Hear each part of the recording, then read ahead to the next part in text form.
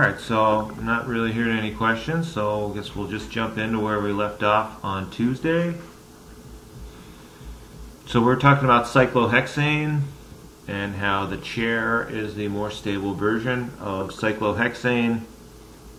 Any chair has a carbon that's at the foot of the chair, we might call that the feet, and then another carbon that's the head of the chair, and then these carbons here are all basically in the same plane as one another. That's one way to think about a chair. So last time we talked about when you have a single substituent on a cyclohexane ring, that single substituent could be in a equatorial position if the chair is rotated one way.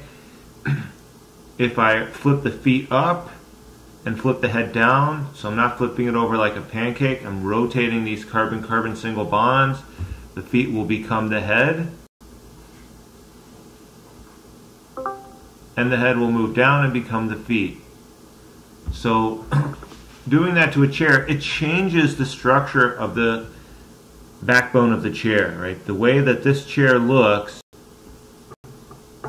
and where the carbons of the cyclohexane ring are located is different from this one, right? They're kind of mirror images of one another, and that's the result of flipping or rotating the carbon-carbon bonds to flip the feet up and the head down.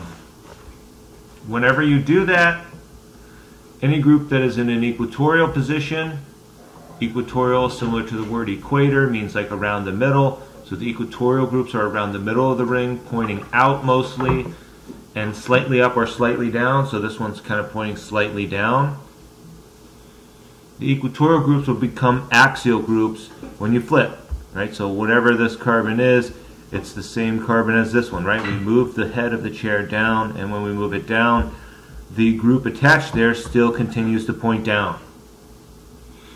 So if I have a ring where my group is shown with a dash wedge, that means it's coming either straight down or down and slightly out at an angle. If it's a dash wedge, it's down, one way or the other, either straight down or slightly down, depending on how the ring, how the bonds in the ring are rotated and which flipped version of the chair you have.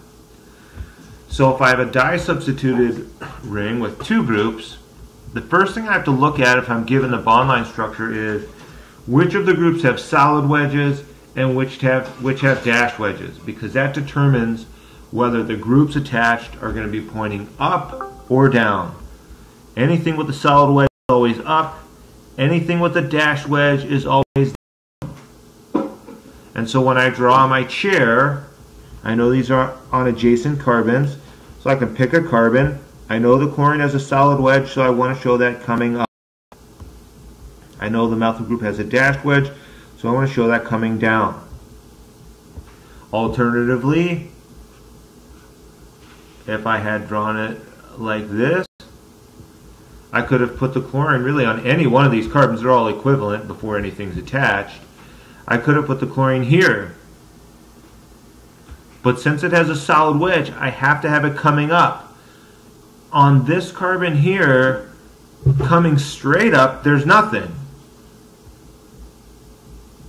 Every other carbon will have a group coming straight up, and every other carbon will have a group coming up at an angle. So I don't have a group coming straight up on every carbon. The carbons that have groups coming straight up are the ones that are slightly elevated compared to the other three. And so this would have a hydrogen in those positions. If my chlorine, if I wanted to connect it to this carbon, it would be coming up at an angle. And that's what I see when I flip the ring. Right, so if I bring the head of the chair down, that chlorine is still pointing up. It still has a solid wedge, but now it's coming up at an angle instead of straight up. And the methyl group would be on the next carbon over. It would have a dash wedge, which is down, but the carbons that have a group pointing straight down from, axial groups, are these ones. and the methyl group is not on one of those. So it wouldn't be pointing straight down, it would be pointing down and out towards you a little bit in this case. So these two versions of the ring, all three of these are the same molecule. All three of them involve a chlorine and a methyl group on adjacent carbons, with one having a solid wedge and the other having a dash wedge. So in each case, the chlorine that's shown is coming either straight up or up and out at an angle, and the methyl that's shown, because it has a dashed wedge, is pointing either down at an angle or straight down. So the first thing you want to do with these is to make sure you obey the solid and dashed wedges, and you don't put a solid wedge group pointing down at all or a dash wedge group pointing up at all. And then you want to really get used to working with the handheld model. You'll be able to use it during exams. It's extremely useful to make a model of this so you can rotate it around, because the model will help you see the chair in 3 dimensions and verify the chair you're drawing actually looks like the model itself. Well, what we notice here is, because one had a solid wedge and the other had a dash wedge, there's no way to draw a structure where one group is coming up in an axial position and the other group is also in an equatorial position. That would require them both to be pointing up. So if I had a slightly different molecule with the groups positioned in different directions spatially, where maybe they both had solid wedges, CH3 or Me both mean the same thing, one single carbon with 3 hydrogens. If they both had a solid wedge, then I would have them on adjacent carbons, one coming straight up and the other coming up at an angle.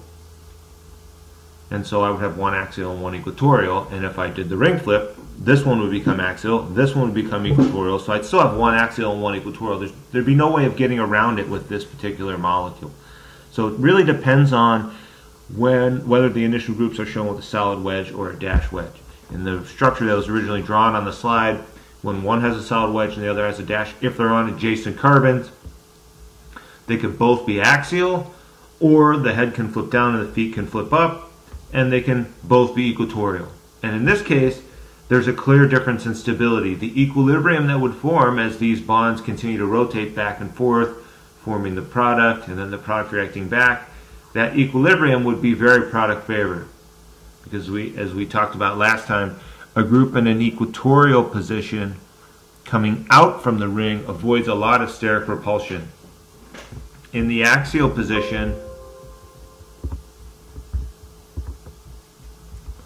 when my group's in the axial position, it's getting crowded out by the other groups in the axial positions. So the electron clouds of these hydrogens in the methyl group get too close and cause repulsion. That makes it less stable. And the chlorine is a decently large atom. It's got 3 layers of electrons. Its electron cloud is going to a small degree, start to crowd out with the electron clouds of the hydrogens on top of the ring. So whether it's an axial pointing straight up or straight down, it's pretty much always going to be less stable than an equatorial group that's pointing out from the ring, avoiding some of that repulsion between the groups that are all kind of pointing in the same direction. So let's look at another example here. I've got my groups on carbons 1 and 3, and they both have dashed wedges. So what does that mean? It means they're both pointing down. So when I draw my chair structure, I have to put these on carbons 1 and 3, and I have to give them both dashed wedges, which means they're both pointing down. In this position and in this position, there is nothing pointing straight down. Right? So on the 3 carbons here that I've highlighted in red, at the kind of like the top of these junctions, the axial group would be pointing straight up, and the equatorial group would be coming down at an angle. And so if they both have dash wedge, I can put the methyl and the ethyl group both in down positions without having to put them in axial positions, and so that makes a really stable chair because they're pointing out and slightly down, but pointing out from the ring avoids a lot of steric repulsion and makes it relatively stable. If I do the chair flip, so when we say chair flip, we're not talking about flipping it over like a pancake on its back. We're just talking about taking the feet of the chair and lifting this up, and taking the head of the chair and lifting that down. So for the day 9 and for this day 10 content, I made some short videos ranging from like 2 to 10 minutes long with some models to hopefully show you this. If you're not seeing it in the video and what you're doing on the quiz questions is not correct, or the feedback I'm giving you on those does not make sense, please bring your model kits into lab this week or next week, and we can try to help explain this in person with the models. It's much easier to see when you have the models on hand. So when I bring the feet up, that becomes the head. So if I were to number these carbons around, just keep track of which is which, the 4th carbon here would move up, it would be here. The 1st carbon would be pushed down, it would be here.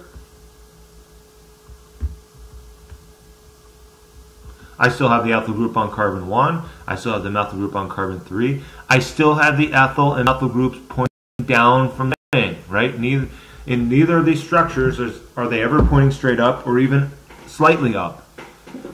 And so that's important to maintain that, because they both do have dashed wedges, which means they should both be pointing down.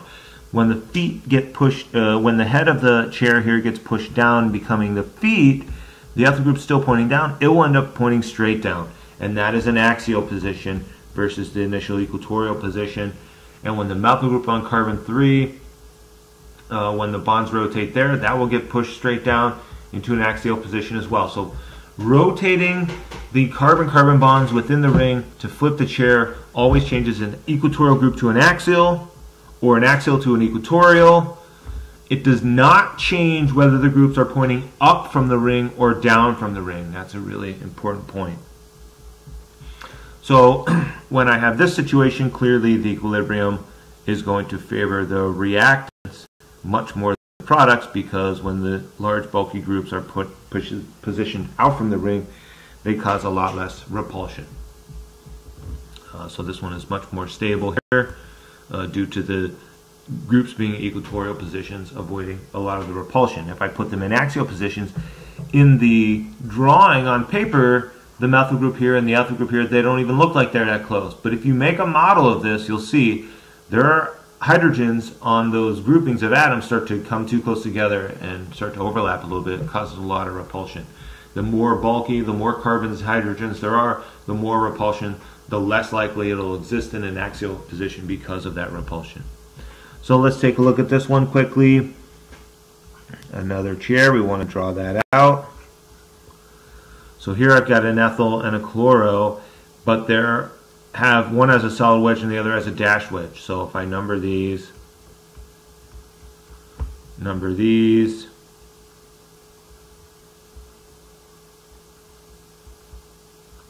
I'll put the ethyl group on carbon 1 with a solid wedge. So for this carbon, there's 2 positions. There's an axial position and there's equatorial. There's always 2 positions on every carbon. One that's pointing straight up or straight down, and then one that's pointing down or up at a slight angle. They can't both be pointing up or both down. So one is either straight up and the other's down at an angle, or the other is straight down and up at an angle. And that goes all the way around the ring. Straight up, down at an angle, straight down, up at an angle. Straight up, down at an angle, straight down, up at an angle, etc. all the way around. So if I want my ethyl group with the solid wedge on carbon 1, it has to be in the up position. It can't be in the down position. That would only be true if it had a dashed wedge. If the chlorine is on carbon 3, so these other atoms would then be hydrogens. The chlorine is on carbon 3 with a dashed wedge. That means of the 2 possible positions on carbon 3, it's got to be the one in the down position. And so this, and this, and this, the rest of those would be hydrogen. So this puts my ethyl group in an axial position and my chloro group in an equatorial position. Right, on carbon 3, the hydrogen is pointing straight up, the chlorine should be coming down at an angle. And that's more stable because it's mostly out from the ring instead of straight up or straight down, bumping into other groups on the ring. So then I want to do the chair flip to see which looks more stable. So I'm going to take the head of the feet and move that down. So it's going to be down here. I'm going to take the feet of the chair and move that up.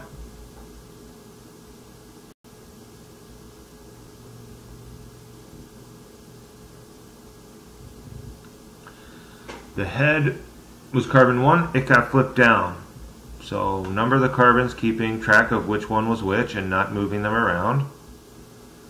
Carbon 1 has an ethyl group in the up position. So now that this group is no longer the head of the chair, now it's at the bottom or the feet of the chair, the up position is now the equatorial position. The down position is the axial position. So that moves the ethyl group. It's still up. It still has a solid wedge. It's not straight up. Now it's up at an angle, but it's still up. I'm not moving it down because it still has a solid wedge. And that ethyl group now is relatively stable in an equatorial position.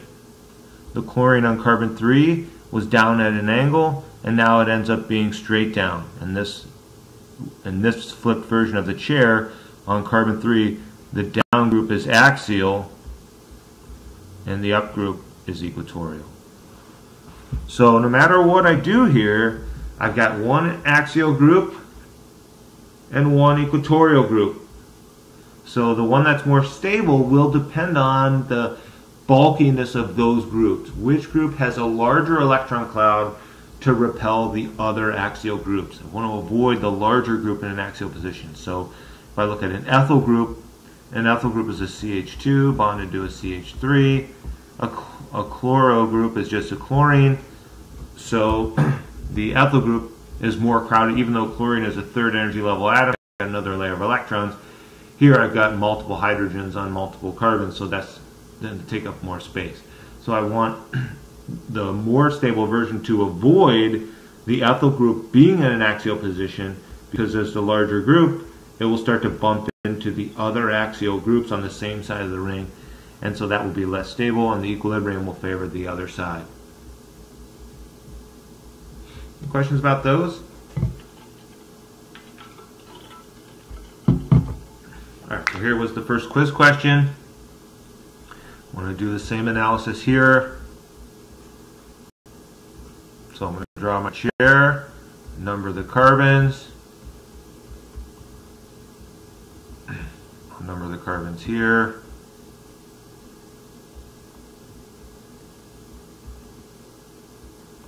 So carbon 1 has a tert butyl group sticking up. So the up position for that is an axial position. That's not very stable, especially to have such a bulky group. You'll almost pretty much never see a tert butyl group in an axial position because it's so sterically hindering. It creates so much repulsion between the electron clouds. On carbon 2, I have a methyl group in the up position. On carbon 2, the up position is an equatorial position. On carbon 3, 4, on carbon 5, I've got another methyl group in the up position. On that carbon, the up position is an axial position. So you want to practice with this enough to the point where when you see the chair and you look at a certain carbon and you're looking for the up position and the down, you know which one's axial and which one's equatorial. Half the carbons have the up position axial, the other half have the up position equatorial. In this particular ring, it's carbon 1, 3, and 5. Every other carbon, the up position is axial. 2, 4, and 6, the up position is equatorial. And then the opposite is true for the down position. 2, 4, and 6, the down position is axial. 1, 3, and 5, the down position is equatorial. So there's one version. I want to compare that to the flipped version. So I'm going to flip the head down. I'm going to flip the feet up.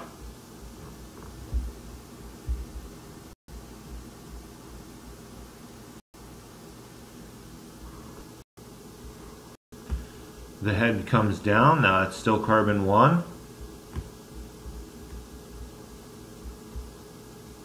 Carbon 1 has the tropyl group still with the solid wedge, so I'm not going to have it come down. I'm going to have it come up in the equatorial position. On carbon 2, there's a methyl group up, so the methyl group goes from equatorial to axial.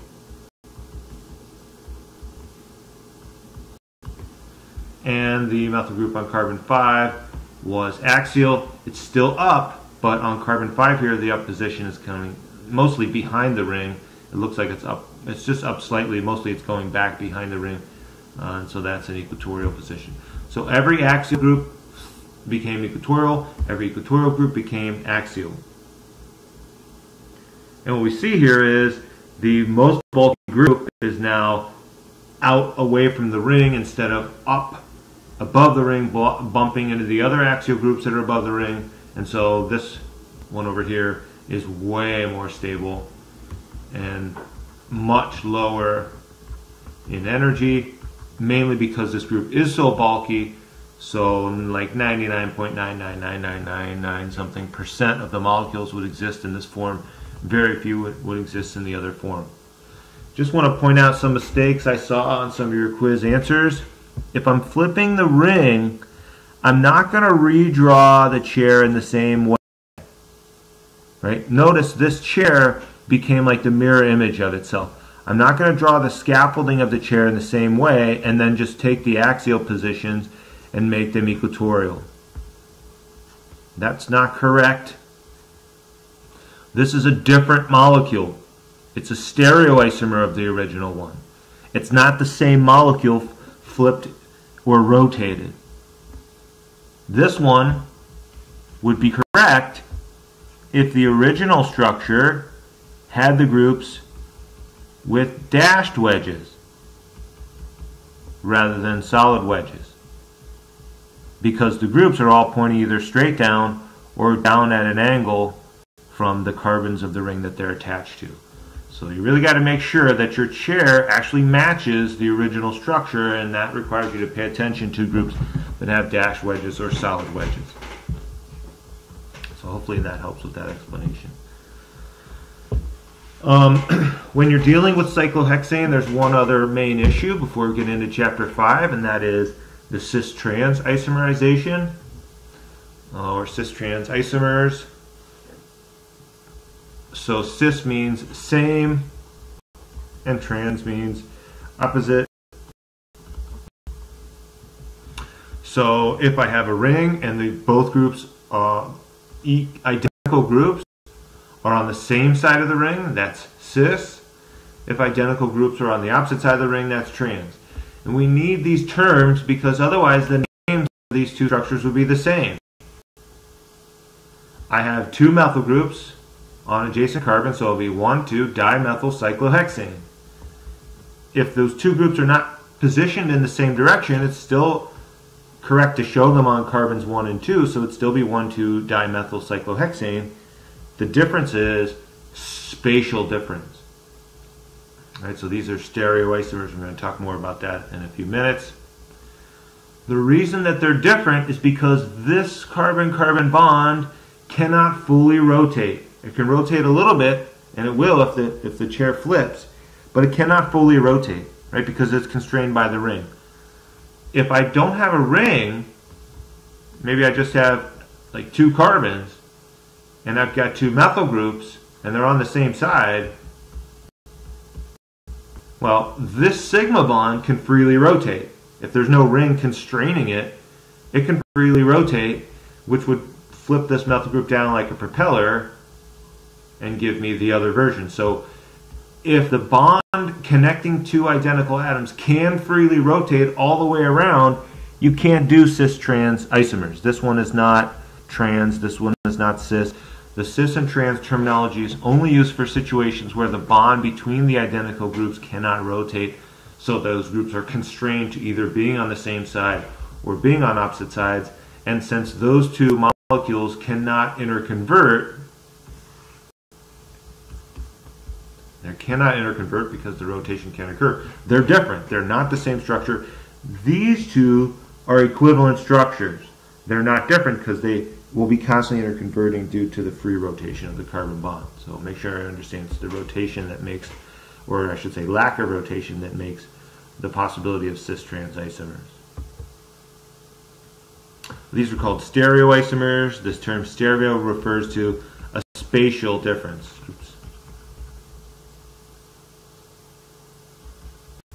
A spatial difference. between where the groups are pointing. So the two groups are still connected to the same two atoms. It's just they're pointing in different directions in space. So if I have two molecules where they have all the same groups, but they're pointing in different directions in space, and there's no way for me to freely rotate the molecules so that they will be pointing in the same direction in space, that's what makes them stereoisomers. So I can say they're stereoisomers if there's a spatial difference, and that's the only difference. There's only a spatial difference and no other difference between them. And they cannot interconvert through rotation. If I could get one to look like the other just by rotating a bond or flipping it over like a pancake, they wouldn't be isomers, they'd be identical. So if the only difference between them is where the groups are pointing in space, but they're still not superimposable or interconvertible through rotation, that's what makes them isomers, stereoisomers.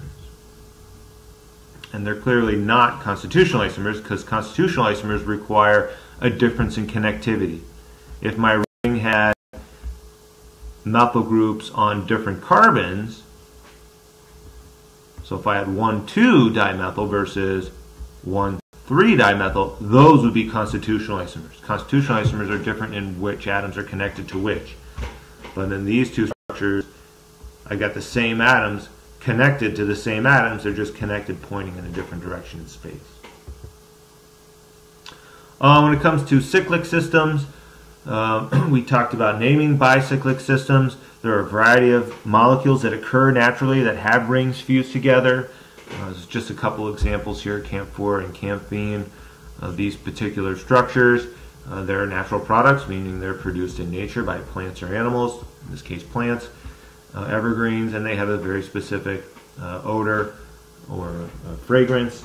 And there's a lot of small molecules. As long as those molecules can evaporate, they can be used in perfumes and other types of fragrances, and so those molecules have relevance. And it's their structure and the way the structure interacts with the nose and produces a signal to the brain that causes them to have the odor that they have.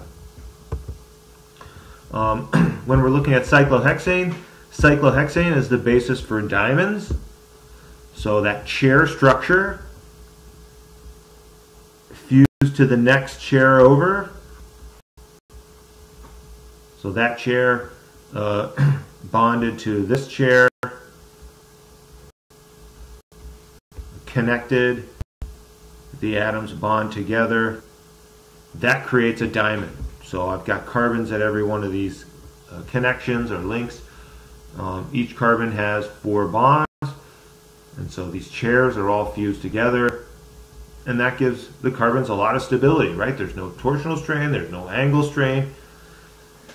It's just a nice tetrahedral carbon with 4 sigma bonds that's optimally stable for carbon, and that's why diamonds are so hard and difficult to scratch, because of the bonds being so strong and the atoms being spatially positioned in a way to maximize all of their attractions through covalent bonds. If I just fuse 2 chairs together, there's really 2 different ways to do that. There's cis and there's trans, right? So this illustrates what we said the difference between cis and trans was. We said cis has 2 identical atoms on the same side of a ring. And so the identical atoms we're referring to here are these hydrogens. They're both pointing up. One is straight up, and one is up at an angle. One looks like it's in an axial position on this chair, and one is in an equatorial position on that chair. That puts this methyl, well, not a methyl, but the CH2 group of the second fused ring into an axial position. So the cis-decalin is not as stable because this grouping of atoms here is going to start bumping into the other axial hydrogens and causing repulsion. The trans-decalin is more stable for the fact that all of the carbon groups from one ring and all of the carbon groups on the other ring, they're all in equatorial positions. They're all kind of pointing out and slightly up or down, and that avoids a lot of repulsion. I only have hydrogens in my axial positions, and so their electron clouds are small enough where they don't really crowd one another out very much and create very much repulsion. And so it's the transdecalin that's the basis for a diamond. That's the most stable way to arrange carbon when it's only surrounded by other carbon atoms. Just to let you know as well, cyclic systems are the basis for all of the different biologically important steroids. Steroid compounds typically have 4 fused rings, 3 6-membered rings and 1 5-membered ring, and then depending on what groups are bonded there and whether or not there are double bonds, etc., and where the degree to which alcohol is oxidized or reduced, it gives me the different versions. There are obviously more steroids than just testosterone and estradiol, but they all differ a little bit in what groups are attached, or the stereochemical arrangement of those groups, or the spatial arrangement of those groups. But the cyclic systems there are common to steroids. Just a little general information there. Alright, so that ends chapter 4 for us. I want to get into chapter 5 now and talk about what happens when groups are positioned differently in 3-dimensional space on a structure. And so we know the 3-dimensional spacing of the groups, the positioning in space, can affect physical and chemical properties. Right? So obviously if I have something like this, where I've got 2 chlorines in like a trans position, versus, let's draw this over here, versus the 2 chlorines on the same side. Those 2 structures are going to have different physical properties. When the chlorine's on the same side, the more electronegative chlorine is going to make that side negative and leave a positive on the other side. Here though, the chlorines are pulling in opposite directions. So the average position of negative and positive is going to be right in the center of the molecule, so this one is nonpolar. So the spatial positioning of the groups can affect the molecule's polarity, which we know can affect the solubility, the boiling point, the melting point, the viscosity, variety of other properties we talked about a little bit this semester and also in general chemistry.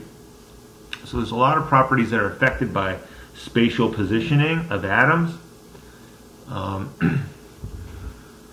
In biochemistry or in biology, 3-dimensional positioning of atoms is extremely important, and that's mainly because all of your important biological processes that occur involve molecules that are very specific spatially. So either some kind of protein, a structural protein, or maybe an enzyme protein. It's going to involve this big chain of atoms, so I'm just going to draw a really scribbled cartoon version of it, but it's going to be some long chain of atoms. And in your body or in whatever organism this protein exists in, that chain is going to fold up into a very specific folded structure depending on the protein. It might fold up some specific way, this long chain. And when it folds up, it will position in space certain groups, maybe an alcohol group, maybe a carboxylate group. Those groups are connected to this long chain. They're like substituents or side groups. And when the chain folds up, they get positioned in a very specific way. In space, 3-dimensionally, this is going to be occupying a certain spot, and this is going to be occupying a certain spot. And when this molecule serves its function biologically by producing some structure, or maybe it's an enzyme, where some other small molecule has to come in here. Maybe there's a nitrogen here, and maybe a couple carbons or something like that, and the nitrogen is supposed to come in here and form a hydrogen bond with this partial positive on this hydrogen, and then maybe another ion dipole attraction between this oxygen and that hydrogen. I'm just making this stuff up. The point is that in order for this molecule to interact properly with this protein molecule in a biological system, the 3-dimensional positioning of the atoms is critical, because these molecules are going to form some type of attractions, and the attractions will only work if the atoms line up in space properly. So especially in biology, the 3-dimensional positioning of atoms is extremely important, and that relates probably most to organic chemistry in the production of pharmaceuticals. If you're going to make a molecule that's going to be a medicine, it has to have the atoms on the carbon structure positioned in 3 dimensions properly so it can go into the body and interact with these proteins and enzymes in the right 3-dimensional way, lining up atoms to form attractions or do reactions. And so this kind of little cartoon also demonstrates that. So here I've got a carbon and I've got these atoms attached to it. R could be, some chain of carbons or the rest of the molecule. So there's a hydrogen and NH3 with a formal positive. There's a CO2 minus with a formal negative. These boxes are meant to represent spaces or areas of charge. So this box might be a grouping of atoms that has a negative charge. This box might be represent a grouping of atoms that has a positive charge.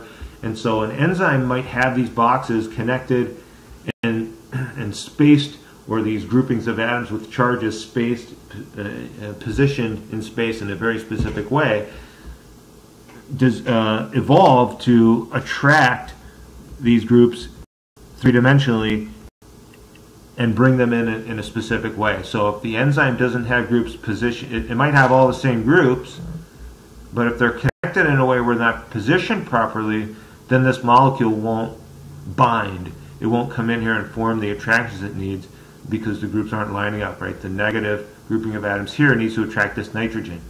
And this molecule here just isn't the right molecule. It doesn't have the nitrogen, the hydrogen, and this carboxylate group positioned in the same spatial arrangement as this molecule does. This molecule has the right spatial arrangement for all 3 groups to line up and form attractions. This molecule does not. So the spatial arrangement is critical, especially for molecules that are going to be taken as pharmaceuticals, because they have to line up properly.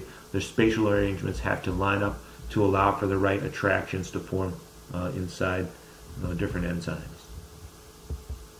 So we want to talk about how to identify when a molecule can have spatial specificity. Right? So this molecule has 4 different groups, and so because it's a tetrahedral, there's 2 different ways to put those groups around the carbon spatially. And in this particular instance, if you swap group 2 and 3, you get a different spatial arrangement of those groups. So we have to identify when that's possible in molecules, and then some terminology around that, and some of the practical ways to identify when I have the right molecule with the right spatial arrangement, and how to differentiate that from other molecules that don't have the same spatial arrangement. And so this becomes very visual and very spatial. And so I recommend that you check out some of the videos that I made specifically for day 10 with models to help you with the spatial understanding of this in 3 dimensions. Very visual, difficult to explain in 2 dimensions, especially from a distance. So again, if you want any of this stuff re-explained in person, please remind me in lab. We can grab some model kits and go through these topics. All right, so we know that if molecules are not identical to one another, but they have the same formula, then they are isomers. How do we know when they're not identical? They're not identical if they cannot freely interconvert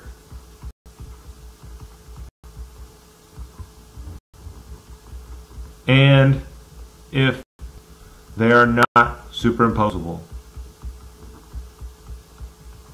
Meaning there's no way I can take one molecule and line it up on top of the other and have all of the atoms line up properly with one another in space. So if they have the same formula, but they're not superimposable, they are by definition isomers. And now there are 2 categories of isomers. There are constitutional isomers, where the difference between this pair of molecules is a difference in the way the atoms are connected, right? So clearly if I have, and you all gave some good examples of these in your quizzes, if I have 1, 2, 3, 4, 5, 6 carbons, if I change how the carbons are connected by disconnecting maybe one of them and putting it somewhere else, those are constitutional isomers. They have a different constitution because the atoms are connected differently. This carbon was connected to this one, and now it's connected to a different carbon, so they have different connections. Stereoisomers have the same connections, but they're different spatial arrangements. So that would be a situation where if I have like a chain and I've got maybe a group here, in one molecule maybe the group's pointing out at me. In another molecule maybe the group's pointing away. So are these two molecules stereoisomers right here? It's actually pretty tricky. You can't just look at the molecules and know. You have to test it out. To be stereoisomers, first of all we have to check to make sure they're not identical. Then we have to check to see if there's a spatial difference. It looks like there's a spatial difference here, like one's pointing out at me and the other's pointing away. They're clearly not positioned in the same spot in space. So at the moment there's a spatial difference. But if I can freely rotate one so that it looks like the other, then they're not really isomers. They're really the same structure, just rotational conformers or rotated differently. And that's actually the case with these two. Because if I were to say rotate this carbon-carbon bond here, right now this methyl group's coming out of the plane. If I rotate it around, these two methyl groups, like a propeller, will kind of spin, and one will move. If this one moves behind the plane, it will end up in this position. And at the same time, this one, which is in front of the plane, will move over here and end up in this position. That's really difficult to show without a model. So I encourage you to make a model of this structure and make both of these models and then rotate this bond, and you'll be able to see relatively quickly that they're actually the same structure, just slightly rotated differently. So stereoisomers are not just rotated differently, they actually are different, because if I have a pair of stereoisomers, there's no way to rotate one and make it look exactly like the other one. So now with these concepts in hand, we can do another example of constitutional isomers. So what about this? Is this an example of a pair of constitutional isomers? 6 carbons in a ring versus 6 carbons in a chain. Well, the most common mistake students make with constitutional isomers is that they look like they might have the same formula because they both have 6 carbons, but these two don't have the same number of hydrogens. So when I make a ring, because it's connected all the way around, there's only 2 hydrogens on each carbon. So if I have 6 carbons, that's 12 hydrogens. When I have a chain, the end 2 carbons will have 3 hydrogens. And so if I put 3 hydrogens on both ends, and then 2 throughout here, I've got a different formula. So to be constitutional isomers, they have to be connected differently, but they still have to have the same formula. So how can I make these two into constitutional isomers? I'd have to get rid of 2 hydrogens, and that would require me to maybe take a hydrogen off and take one off of here, and then maybe make a double bond. I could have made that double bond anywhere else in the chain. It would still be different from the original structure in the way the atoms are connected. Obviously, one has a ring, one doesn't. One has double bond, one has only single bonds. But since they have the same formula, they're constitutional isomers. So there's almost an unlimited number of ways you can imagine drawing 2 structures that have the same formula but have different connections. If my isomers are only different spatially, as we said, those are not constitutional isomers, those are stereoisomers. And as we said for this case, because the single bond cannot rotate freely, there's no way for this methyl group and the hydrogen to swap positions and look like this structure. So the only way to make the structure into the other one would be to disconnect both of these bonds, then swap the atoms and reconnect them. All right, so if I have to disconnect atoms and reconnect them, they're not the same structure. Even though they have the same formula, they are isomers because they're not interconvertible or superimposable. But in this case, the difference is only a spatial difference. I don't have to disconnect this methyl group and put it on a different atom to make the other structure.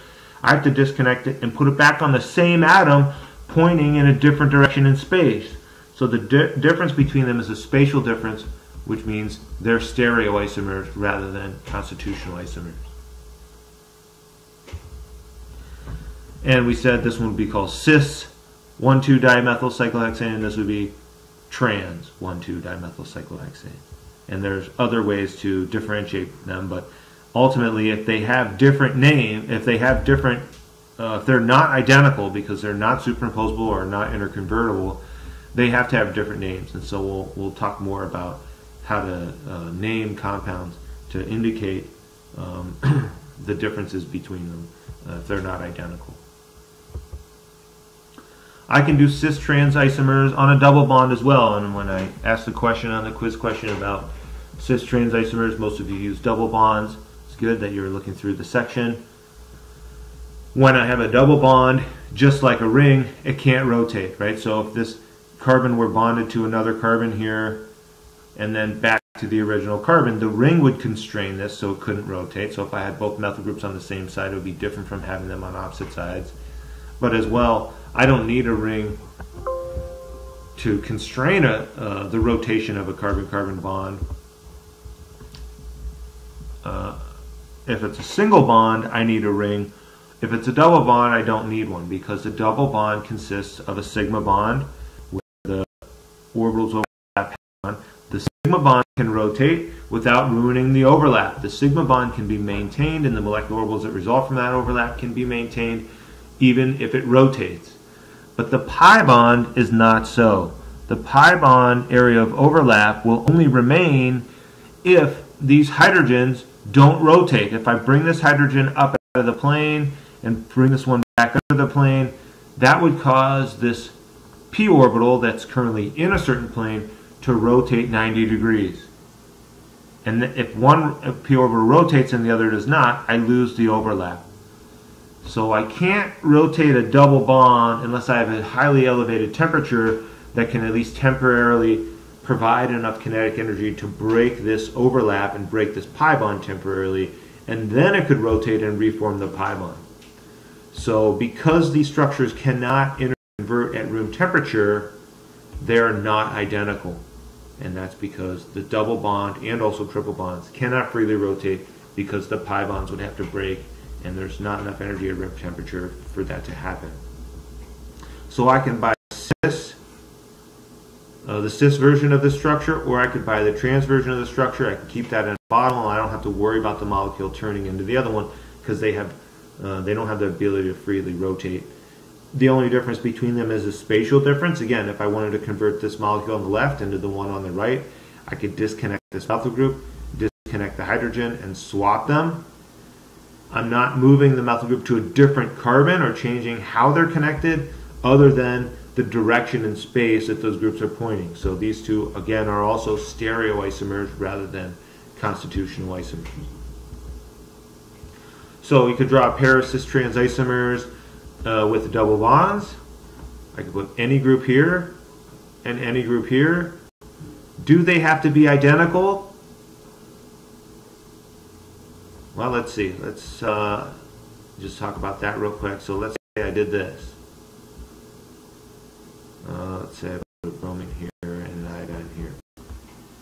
If all four groups attached to the double bond are different, there's no cis-trans isomerization. There's no cis-trans.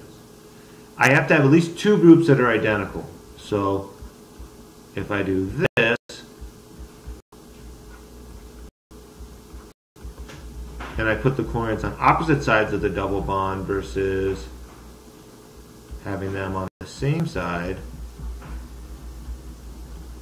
this is the cis version of this, and this is the trans version. These are stereoisomers because they're only different spatially. One has identical groups on opposite sides of the double bond. The other has identical groups on the same side of the double bond.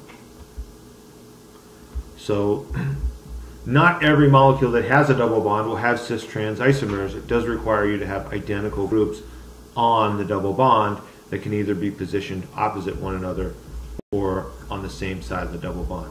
If I had something like this, there'd be no way to make a cis-trans isomer of that. Because if one of my atoms has two identical groups on it, well, it doesn't matter what I do, I'm not going to be able to make a stereoisomer. If I maybe swap the fluorine and the bromine so it looks different, Are those isomers?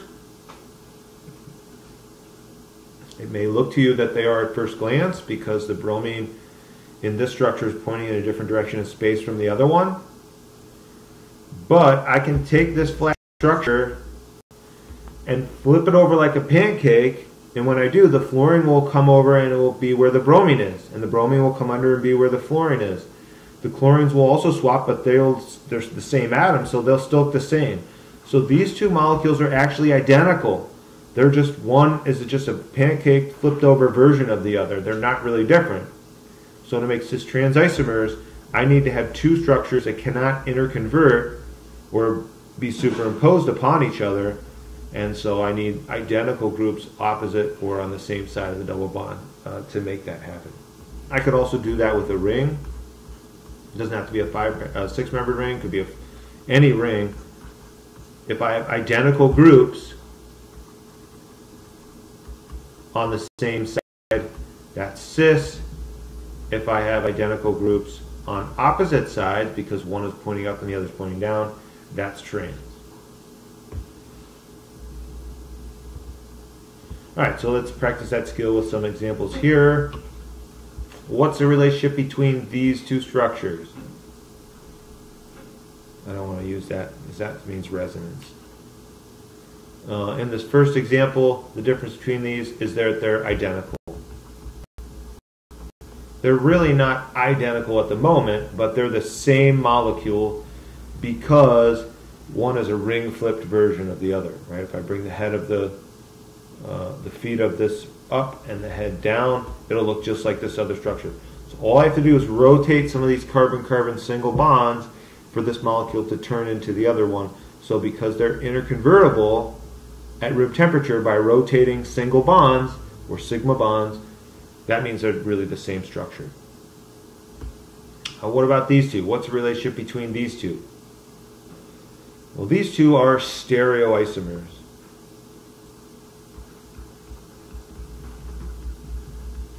In the structure on the left, both the OH groups are pointing up, one straight up and one up at an angle. So this would be the same as drawing the molecule like this.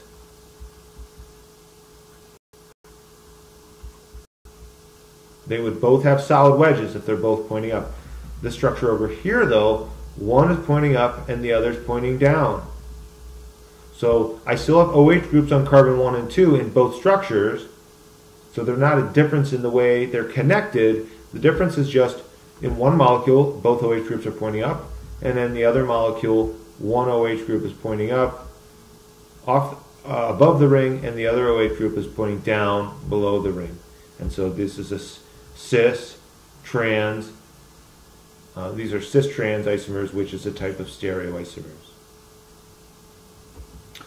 In example 3 here, these two are the same. They're identical. The difference is a rotation of a single bond. Actually, no, I take that back. I looked at that wrong in my mind for a second. These two are also cis-trans isomers. In order for this molecule to look like the other one, I'd really have to rotate this double bond. There's a hydrogen here, there's a hydrogen here. On this structure, the hydrogens are on the same side. And the only way I can get the hydrogen to swap with this ethyl group would be to rotate that double bond so the ethyl group comes up and into this position and the hydrogen comes under into that position to give me the other molecule. So the only way to get from one molecule to the other would be rotating the double bond, and since that can't happen freely, these two molecules are not interconvertible. The only difference between them is a spatial positioning of the ethyl group and the hydrogen on the same carbon. So they are stereoisomers, and more specifically, because this one has two identical hydrogens on opposite sides, whereas this one has two identical hydrogens on the same sides, they're also trans and cis isomers. So these are also stereoisomers. Number 4, these two are constitutional isomers. If I look at the formula, each one has 4 carbons and 8 hydrogens. So if they have the same formula, they clearly have different connections. One is a ring, one's not. They don't even have the same types of bonds. they're definitely not stereoisomers, right? There's much more of a difference between them beyond spatial difference. There's a difference in how the atoms are connected that makes them constitutional isomers. And then the last one, these two are the same. These two are identical, just flipped over. Right? So I don't have to break any bonds in this structure to make it look like the other one. All I have to do is take the bottom of the structure and flip it up over top of the other structure. So flipping it over like a pancake, I didn't really know how to show that in 2 dimensions. That will make the molecule look exactly like this one. And so since they're interconverting just by flipping it over, that means that they're really the same structure. So if you didn't see any of those, make a note of which one you were struggling with, and then we can look at some models together in lab, and I can explain that in person in a way, hopefully that'll be more effective. All right.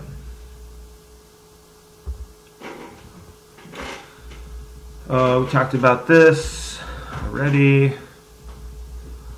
Talked about this. So I don't, as we said, I don't need all of the groups to be identical on both carbons. As long as there's one group on both carbons that's identical, if they're on opposite sides, it's trans. If those identical groups are on the same side, it's cis. In this structure, I've got 2 identical groups, an ethyl group here and an ethyl group here, and they're on opposite sides of the double bond, so that is a specific, that would be specifically labeled as trans. So let's practice some of these. So these are either cis, trans, or neither. So in the first one here, cis, trans, or neither. Well, I've got a double bond, so I've got at least these 2 carbons unable to rotate because the p orbitals on them have to overlap side by side, and that requires it not to rotate. So I'm looking for identical groups on these 2 carbons, and I've got a methyl and I've got an ethyl. So those 2 are not identical, but you don't want to forget about the hydrogens. There's a hydrogen here, there's a hydrogen here. And so if I have 2 identical atoms or groups of atoms, and they're on the same side of the double bond, and I can't rotate to get them on opposite sides, isomers specifically.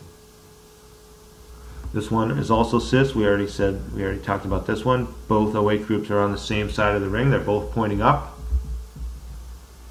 So if I were to draw this ring and make it look flat, my 2 OH groups would both have solid wedges. So they're both pointing up off the same side of the ring. This one here, I don't see any identical groups, but once I draw on the hydrogens, I see I've got 2 identical atoms on the opposite carbons of the double bond that are pointing in opposite directions. And there's no way to interconvert this one into the cis version without rotating around that double bond. And so this molecule 1 and molecule 3 are stereoisomers of one another. I have the cis version and the trans version. And then similarly, molecule 2 and molecule 4 are cis-trans isomers, stereoisomers as well, because they both have OH groups on positions 1 and 2. The difference is here they're both up.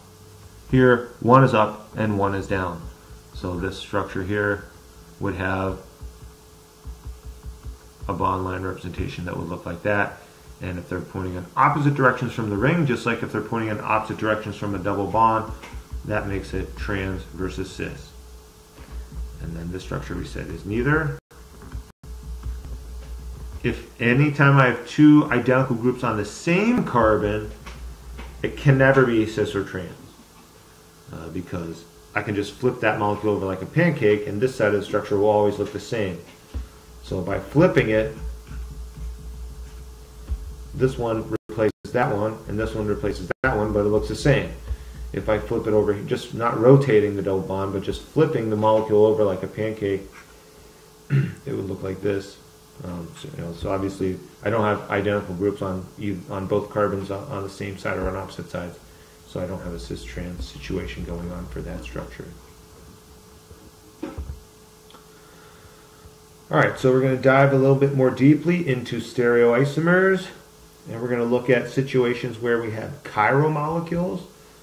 So a chiral molecule specifically means a molecule that is not superimposable or not identical to its mirror image. There's a couple different ways to test that, and we're going to talk about this in a lot of detail. So if that doesn't quite make sense to you yet, hopefully it will once we start to look at some examples. What does it mean to be not identical to a mirror image? Well, if you look in the mirror, are you identical to your mirror image? It might seem that way. You look in the mirror to make sure you look okay before you go out of the house. When you look in the mirror, your reflection basically looks like you. But if you look in the mirror, your mirror image is really not identical to you.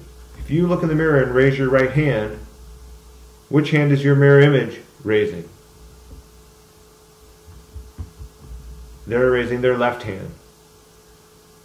Everything is the opposite, right? If you wear a shirt that has a word on it, when you look in the mirror, all the letters are all messed up. They're all backwards. And that's because the mirror image is not the same as the original.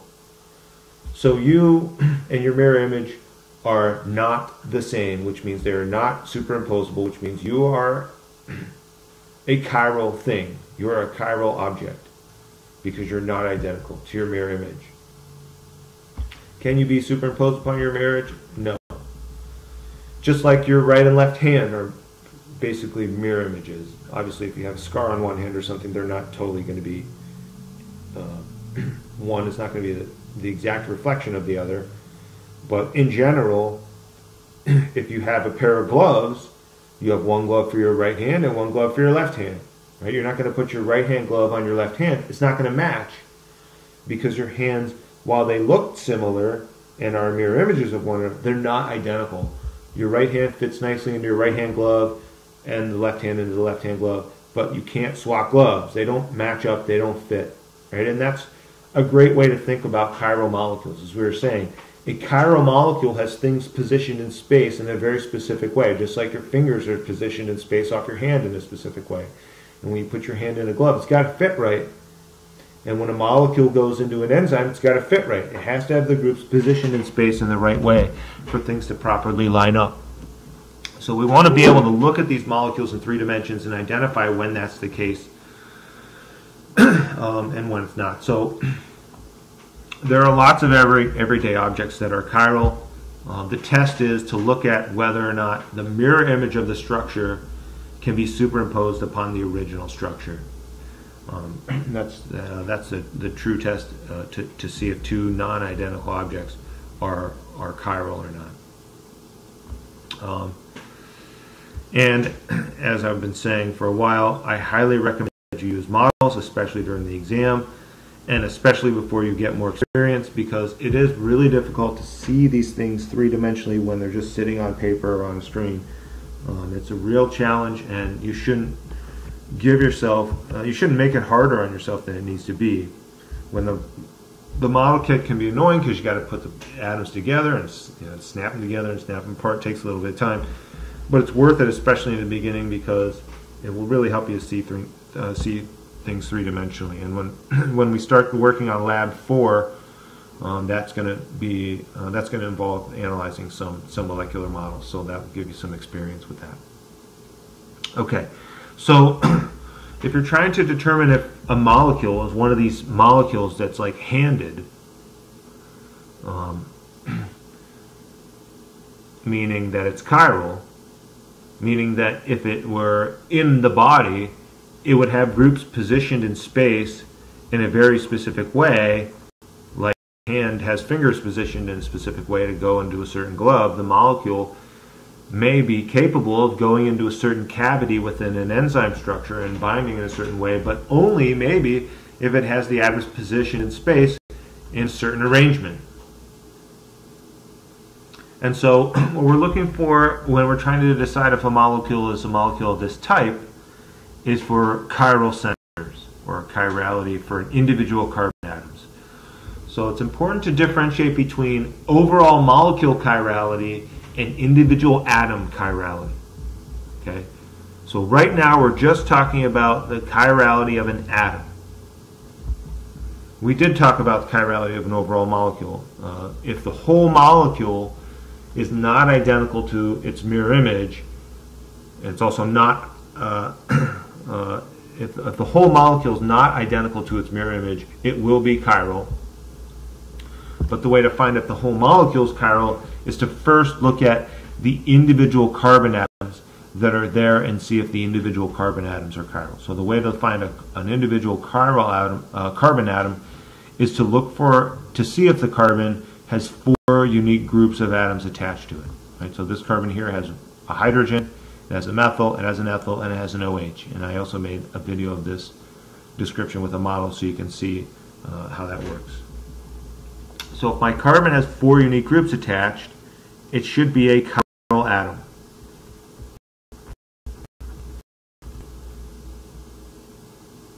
And that means if I put a mirror here,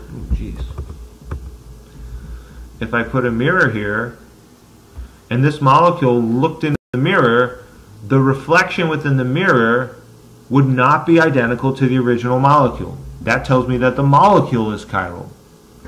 So what we can say here is any molecule that has an odd number of chiral centers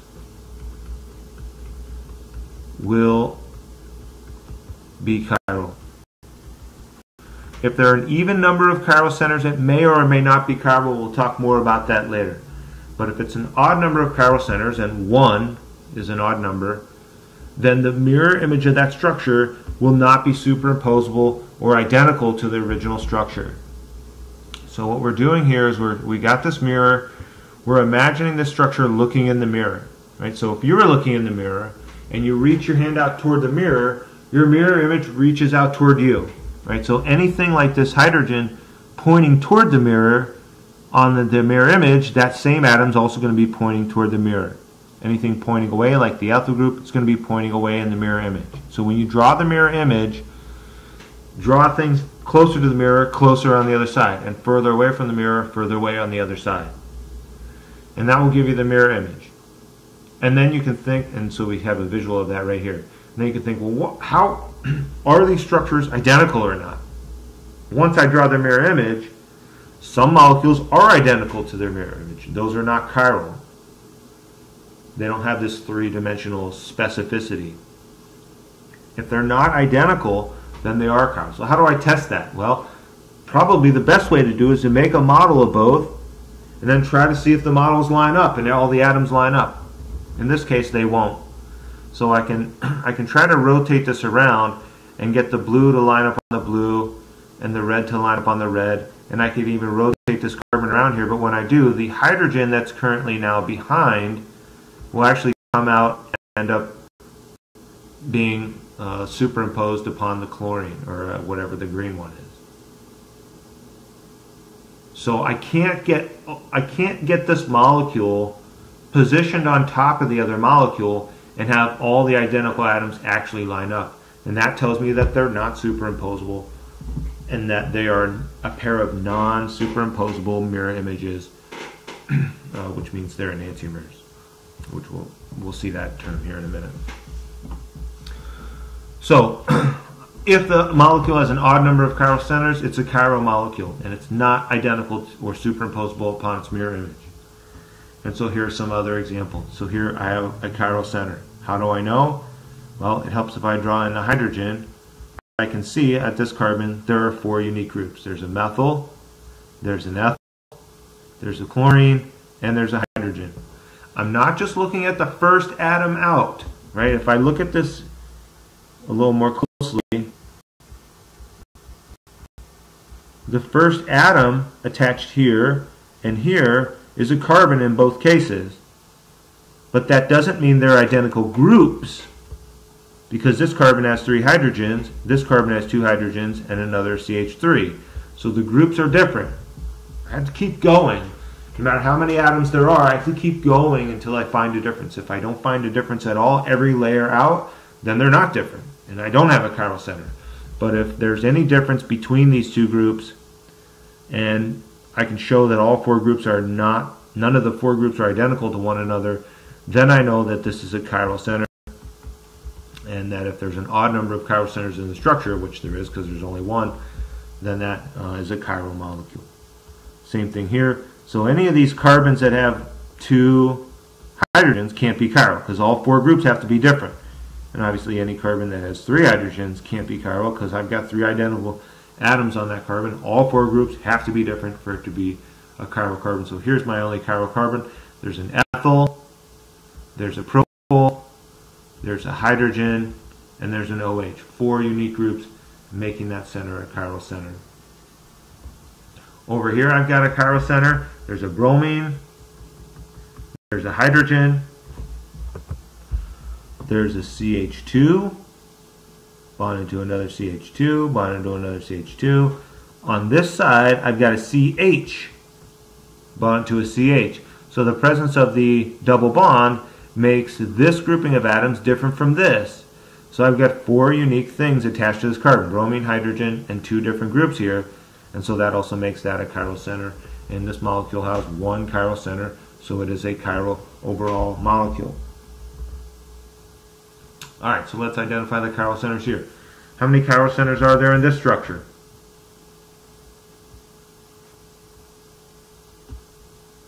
There are 0. So you might look at this one and think that it's chiral because you have an OH and you have an H and you have a CH2 over here. Oh, this CH2 is the same as that one, so I go the next layer out. Well, this one is the same as that one, so I go the next layer away, I get the same thing. So when I have a ring, if I go around one way and I find I run into all the same atoms bonded in the exact same way as if I'd gone around the other way of the ring, that means those 2 groups are identical. So I have a hydrogen and OH, and then the other 2 groups are the same as one another, so this is not a chiral center. In this structure here though, I have 2 chiral centers. This one is chiral, there's an OH, there's an H. Now I'm going 1 layer of atoms at a time. Here I've got a CH2, here I've got a CH with an OH. I've already found a difference. So this grouping of atoms is different from this, which is different from this, which is different from this. 4 different groups of atoms on that carbon. That's a chiral carbon.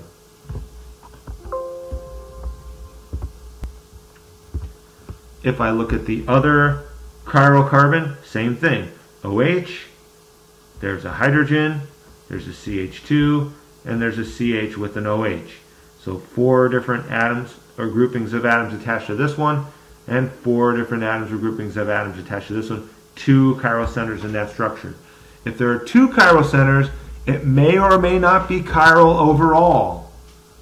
And so we'll have to wait till later to get into that determination. For now, we're just looking at chiral centers. How many chiral centers in this structure? 2. This is not a chiral center. There's a CH3 group here, and there's a CH3 group there. If any 2 groups attached to the same carbon are identical, it's not a chiral center. This is a chiral center. I've got a hydrogen, the solid wedge, pointing out at me. I've got a CH3. I've got an isopropyl group, and then I've got a sec-butyl group.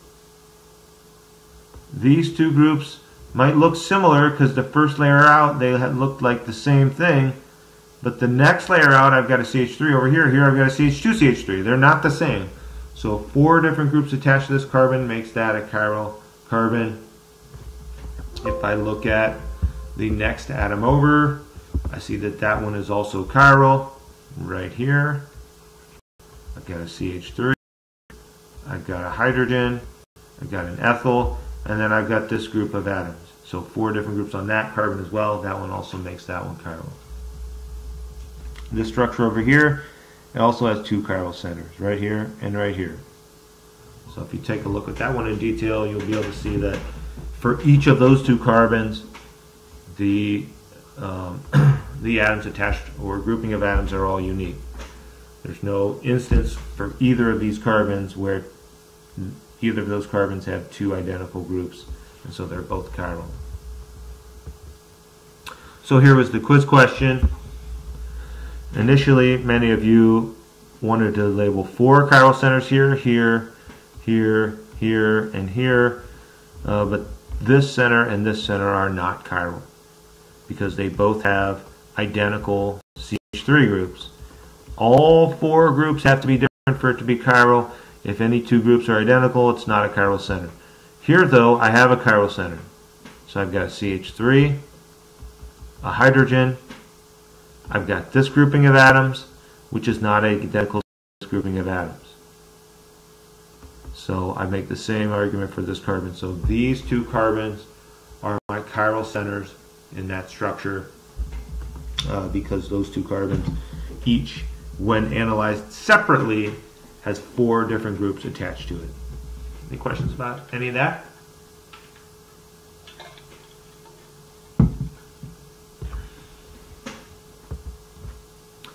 Alright, so as we were saying, once you identify your molecule as having one or more chiral centers, then you want to look to see if it is chiral overall, and in the process of doing that, you will determine whether or not it has an enantiomer. So an enantiomer is the mirror image of a chiral structure. So if I have an odd number of chiral centers, which this molecule has, if I draw the mirror image of that, they will not be superimposable. Right? So if I have an odd number of chiral centers, then the molecule is only chiral.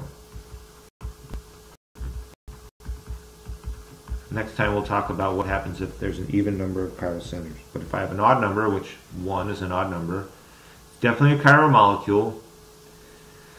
A chiral molecule is one that is not identical, or in other words, not superimposable to its mirror image. So if I draw the mirror image of the structure, it will be different, and it will not be the same as the structure, and those two will be enantiomers. So enantiomers are always in pairs. A molecule can never have more than one enantiomer. There's only one mirror image of this structure. There's multiple ways maybe to draw it or to position it in space. There's only one molecule that will ever be the mirror image of a given structure. So any molecule that's chiral overall will have one enantiomer. And to draw that enantiomer, which is going to be very similar but different spatially, so one enantiomer might bind to an enzyme and the other one might not, because their groups will be positioned differently in space. And differently able to form intermolecular attractions with spatially specific molecules. So to draw the mirror image, anything that is close to the mirror on this side, I'm going to draw close to the mirror on the other side. I'm going to mimic this, coming away from the mirror. If this is coming out of the plane of the screen, if it looks in the mirror, its mirror image will also be coming out of the plane of the screen.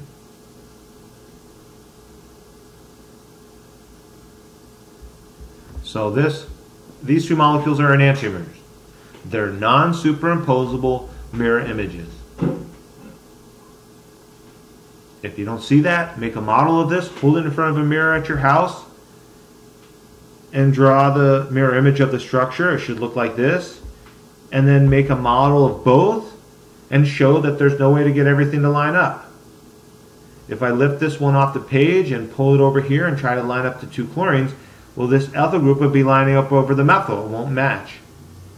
So if I flip the molecule over to line up the ethyl with the other methyl, and the methyl with, to line up the ethyl with the other ethyl, and this methyl would line up over on the methyl, well, if I flip it over, right now the chlorine's pointing out of the screen. If I flip it over, it'll be pointing behind. So if I flip this molecule over like a pancake, it will look like this, which is also not superimposable on the original structure. I encourage you to do that with a model as well. Or watch the video I made. I'm pretty sure I made a video with this molecule to help explain this. So there are really two ways to draw the mirror image. Imagine the mirror, draw the reflection of the original structure. That's one way. The other way is to draw the original structure exactly as it is, but to change every solid wedge into a dashed wedge, or every dashed wedge into a solid wedge. Either of those approaches should give you the mirror image of the original structure. So that's what we see here. Here's an example of that. This is carbone. It's a aromatic, well, it's not aromatic, I should say. It's a fragrant molecule that is volatile, and so it gives away a certain odor. These two molecules look almost exactly the same. The only difference is, in this molecule, this group is pointing away from you back into the plane, indicated with the dashed wedge.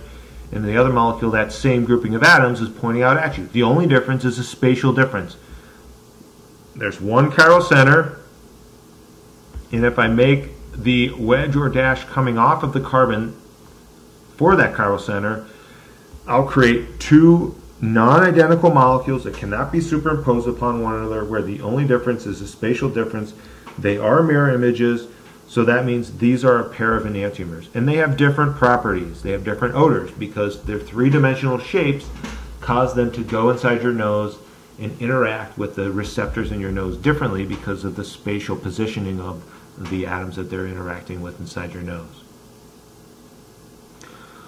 So the spatial difference can make a difference in a molecule's behavior in a biological system, especially.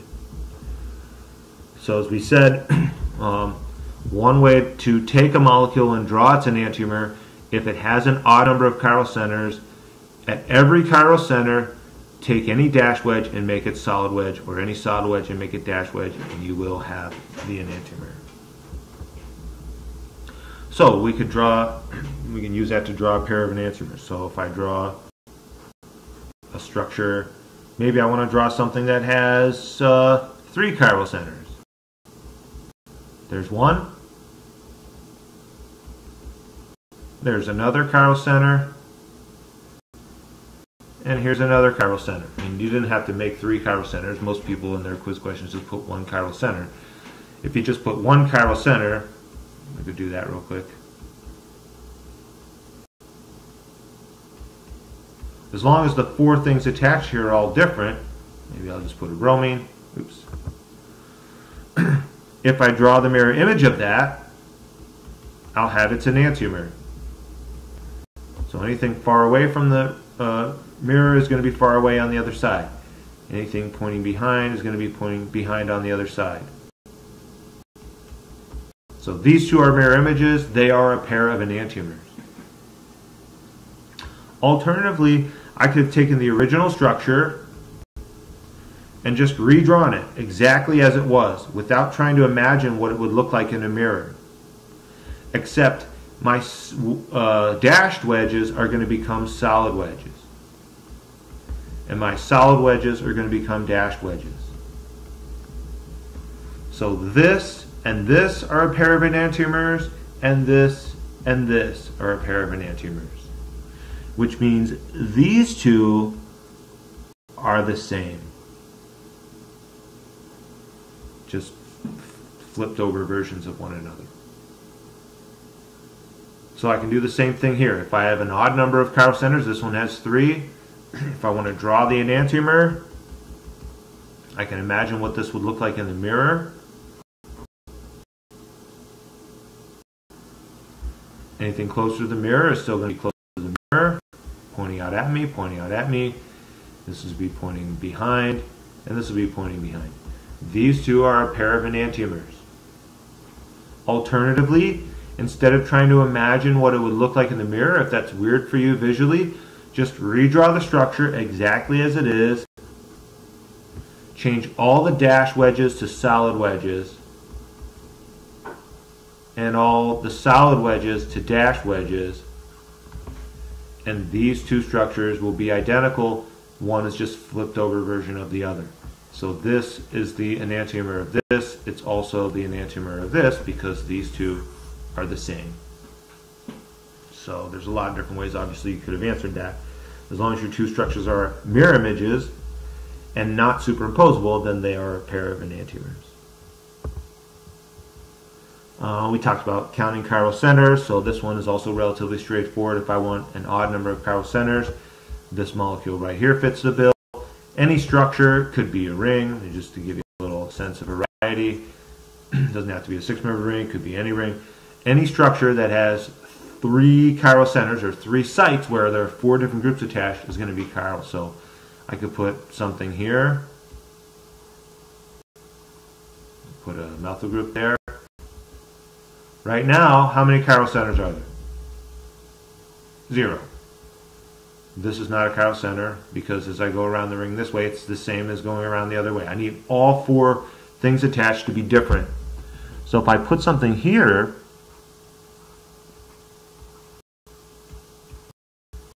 now I've got 2 chiral centers because I have to analyze each one individually. This one has a methyl group, it has a hydrogen that's not shown, it has this way around the ring, and it has the other way around the ring. And since these 2 ways around the ring are not identical, that's 4 unique groups. So each of these now is a chiral center. If I want 3 chiral centers, I could put another methyl group on there.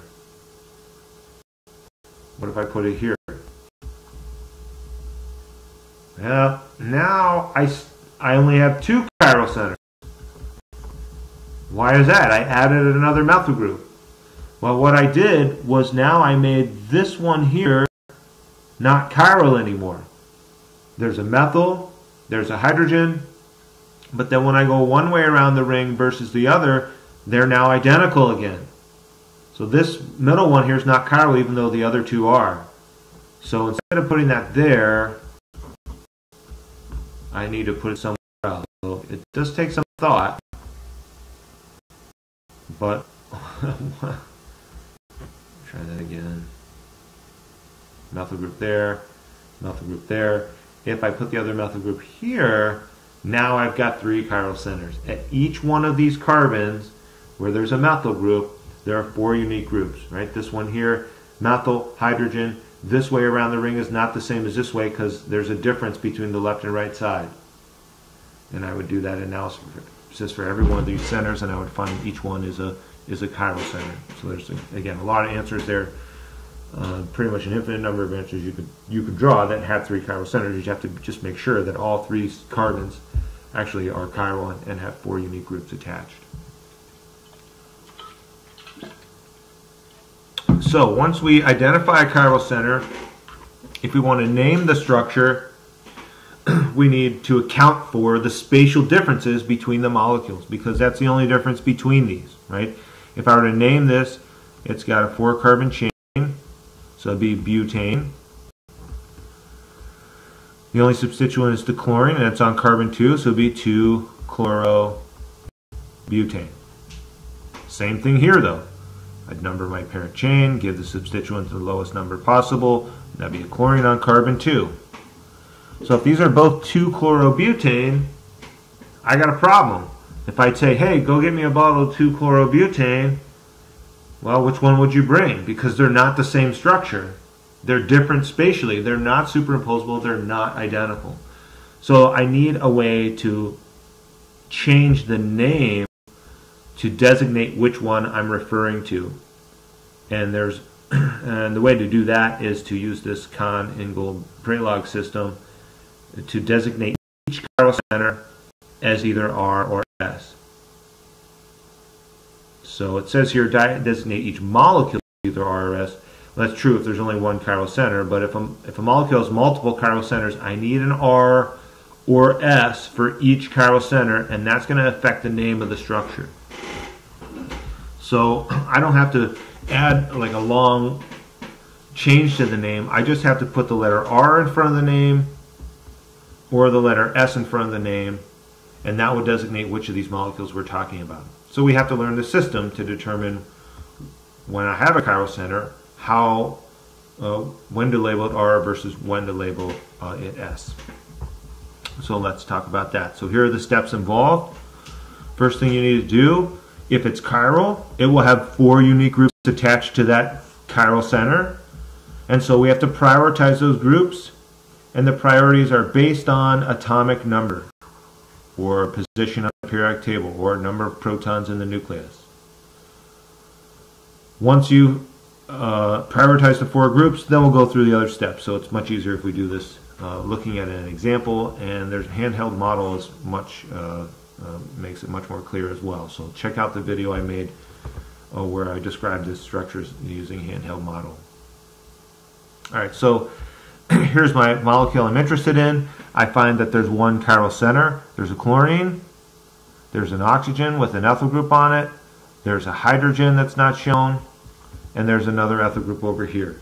Right? So just to point out, if this had ethyl groups on both sides, it would not be chiral.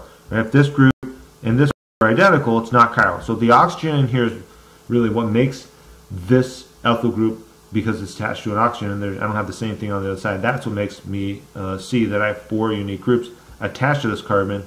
This carbon here is chiral, and so I need to determine whether it's an R or S configuration. So the first step, prioritize the groups. So I look at their atomic numbers on the periodic table. Chlorine has got 17 protons, oxygen has 8, carbon has 6, and hydrogen has 1. If the very first atom attached is different in each of the 4 groups, then I know their priorities based on their atomic numbers. So chlorine has a higher atomic number than any of the other 3 atoms attached to that carbon, so chlorine's priority 1. Oxygen has more protons than carbon or hydrogen, so it's priority 2. The carbon is priority 3. Hydrogen is always your lowest priority. There's no element with an atomic number less than 1, so hydrogen will always be the lowest priority atom on your structure. What about this structure? Well, here I've got a chlorine, I've got a hydrogen, I've got a carbon, and I've got a carbon. Well, carbons have the same atomic number. So if the atoms have the same atomic number because they're the same element, I have to go one more layer out and look at what's attached to those carbons. And if there's no difference, then I really don't have 4 unique groups, and it's not even a chiral center. If it's there's got to be some difference at some point. Right? So here at this carbon, all 3 atoms are hydrogen. On this carbon, one of my atoms connected is a carbon. And so that takes precedence or priority over the other hydrogen. And so here, my top priority would be chlorine because it has a higher atomic number than carbon. My second priority would be this carbon because it's got a higher atomic number element attached to it than on the other side. This would be 3, and then the hydrogen will be 4. Right? So the first step is to prioritize the groups attached. The second step, there's 2 ways to do this. The traditional way is to then take the molecule in 3-dimensional space and flip it or rotate it around until the 4th priority group is pointing away from you. You want to put the 4th priority group into a position where it has a dashed wedge, if you're doing this in the traditional way. And I'll explain the second approach a little bit later, and that's also in the video. So in this particular case, to begin with, my 4th priority group had a solid wedge. It's pointing out at me from the screen. It's pointing at me. I want the 4th priority group to be pointing away from me. So what do I have to do? I have to take this molecule like a pancake and flip it over. So how do I flip this? When I flip this over, the oxygen will flip over to the other side.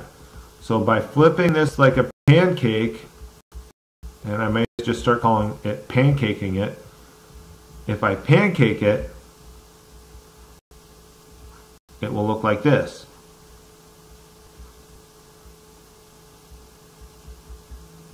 Now the hydrogen will be pointing away. Right? If it's pointing out at me and I flip it over like a pancake 180 degrees, it's going to be pointing away. So that's step 2. That is a difficult step. It's not easy to deal with these strings in a 2-dimensional screen and think about them 3-dimensionally. That's where the handheld model is especially useful. It's easy to prioritize the groups on paper, but once you make a model of the structure and you know the hydrogen is the 4th priority group, you can actually move the structure in space until that hydrogen is pointing away from you.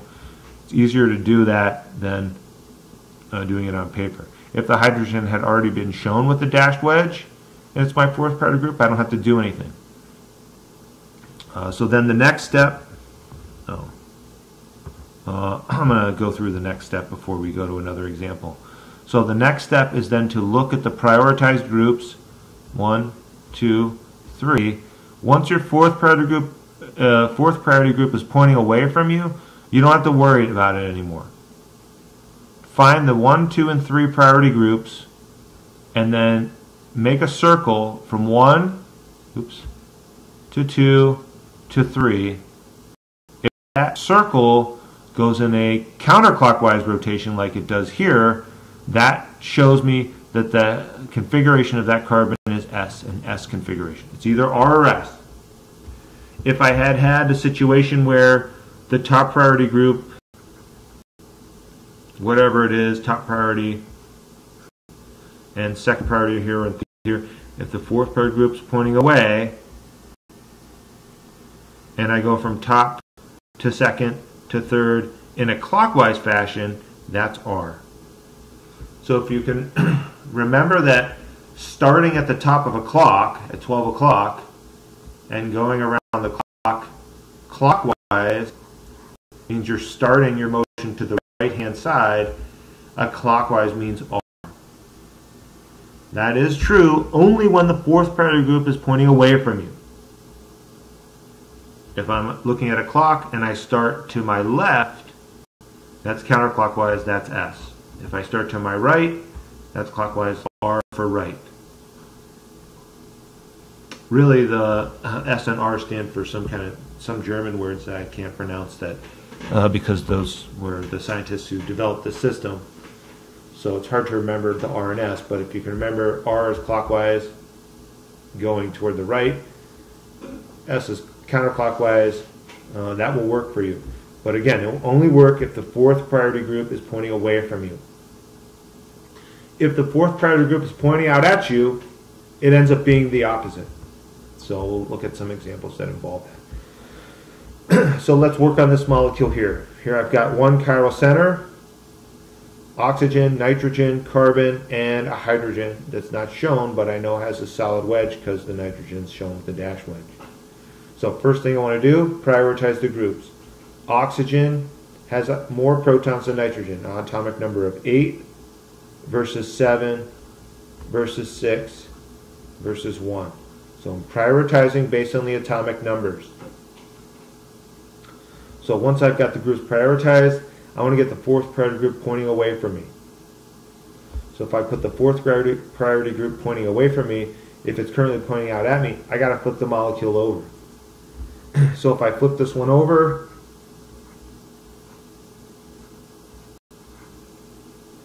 it'll look something like this. Now the nitrogen will have a solid wedge. If it was pointing away and I flip the structure over, now it's pointing out at me.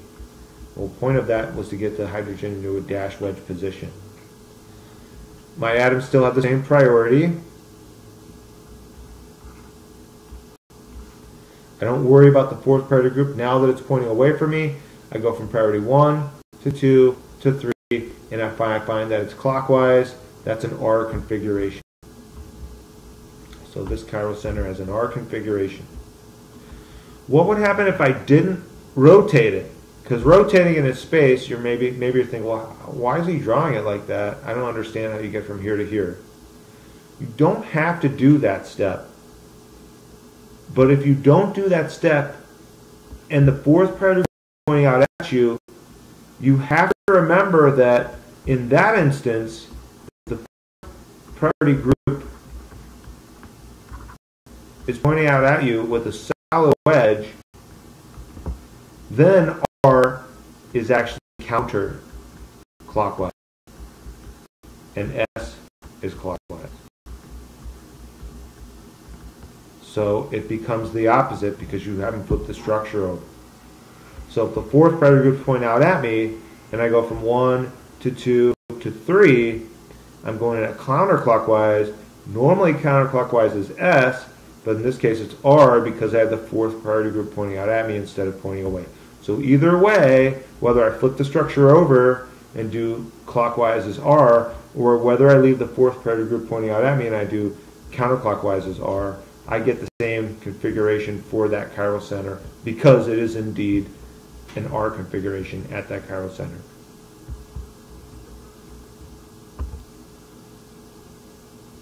Alright, so this is the last step.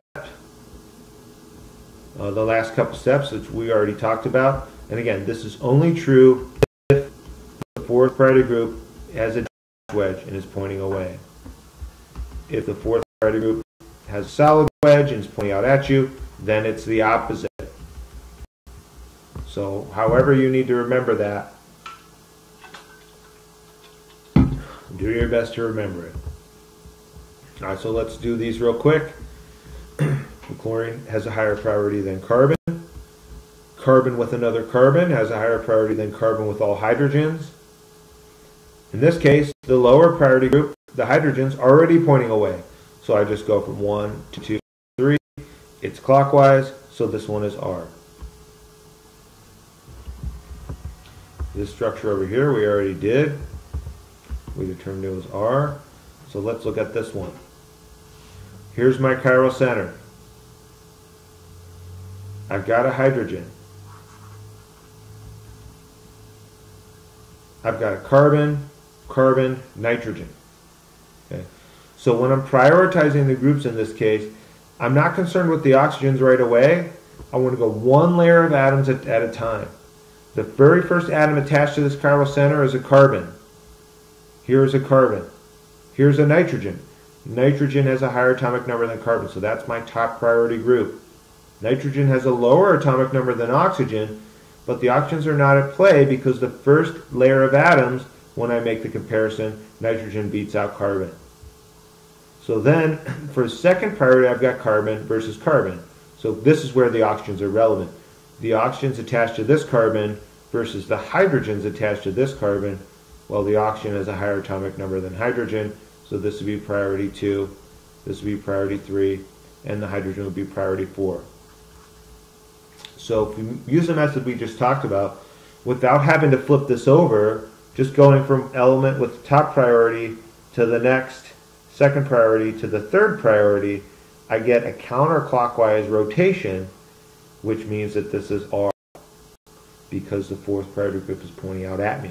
I would have to flip it over, and then I would get a counterclockwise rotation, and then I would get a clockwise rotation, which is R. So either way I look at this one, I end up with an R configuration at my chiral center, because I would either have a clockwise rotation once the fourth priority group is pointing away from me, or a counterclockwise rotation with the fourth priority group pointing out at me. Sometimes you get a tie. If there's a tie, like we just showed, you go to the next layer out. Right, so here I've got a chiral center. I'm trying to prioritize these two groups. At this point, they're both CH2s. And they both have one more carbon attached. So right now I can't find a difference. So I have to go one more layer out. And when I compare that layer, then I do see a difference. This carbon has a carbon, and a hydrogen attached to it. Carbon, carbon, hydrogen. This carbon has a carbon, a hydrogen, and a hydrogen. So the carbons are the same, but here's the tiebreaker. One of these hydrogens can't beat out one of the carbons, so I know this grouping takes a higher priority than this grouping. And so now I've got 1, 2, and 3. I can go counterclockwise, 1 to 2 to 3. That would normally be S, but that's only if the fourth priority group is pointing away, so that means this is an R configuration as well.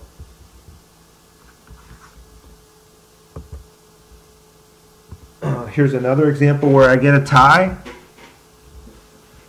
Actually, this is not a tie. I just want to make it clear that we're not. So we're going one layer of atoms at a time, and the first tiebreaker we find makes the tie break. And so, by what I mean by that, which will be illustrated here, is at this particular chiral carbon, oxygen takes top priority over carbon. Hydrogen is the lowest priority. These two carbons are the same, so I have to go one more layer of atoms. This one has a couple hydrogens. This one has a couple carbons. I'm not worried about the carbon-hydrogen competition, though, because I have to look at the top priority on this side and compare it to the top priority on the other side, which is carbon, because these three are all carbon. If there's a difference, I don't even worry about the rest. So the first atom compared to the first atom, if there's a difference there, the one with the higher atomic number takes a priority. So in this case, priority 1, 2, and 3, I would go 1 to 2 to 3. That would be counterclockwise, but with the fourth priority group pointing out at me, counterclockwise is R rather than S.